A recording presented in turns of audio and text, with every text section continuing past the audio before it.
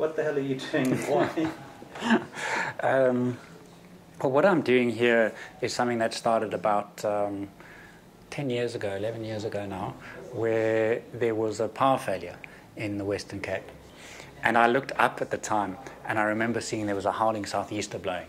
And that made me realize that we don't actually have energy shortage. We've got an electricity shortage, right? Because the energy in the wind was so apparent all around us, but we had no electricity, and that made us helpless. And that planted a seed in my mind, and thought, well, I wonder if it's possible to make electricity from the wind. I wonder what would be involved. And so I started to experiment and put together little things and plastic blades and so on.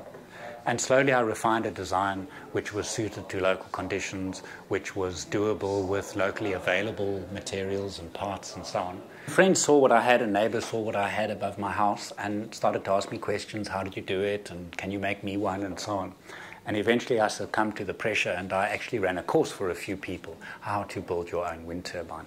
And I ran another course again after that, and one about electrics. And that was heard about by people at schools.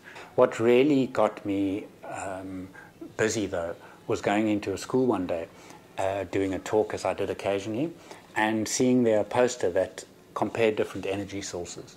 And it had a lot of disadvantages about wind energy, a lot of disadvantages about solar energy, like dangerous chemicals and things. And then right at the bottom it mentioned nuclear power.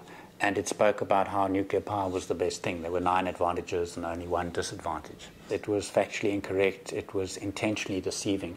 And I was pretty horrified and pretty angry as well that somebody was manipulating school children by putting out this kind of propaganda about energy sources. Well, I felt an obligation on myself to go and counter this and try and present to the public and to school kids particularly that this is not the whole truth that they're being told. I received an invitation to go to Japan, attend a conference there, visit the Fukushima area and look at the nuclear devastation that had happened over there, and met people there from Mongolia and Australia and Colombia and from all over the world. And that has really been a very uplifting and energizing experience.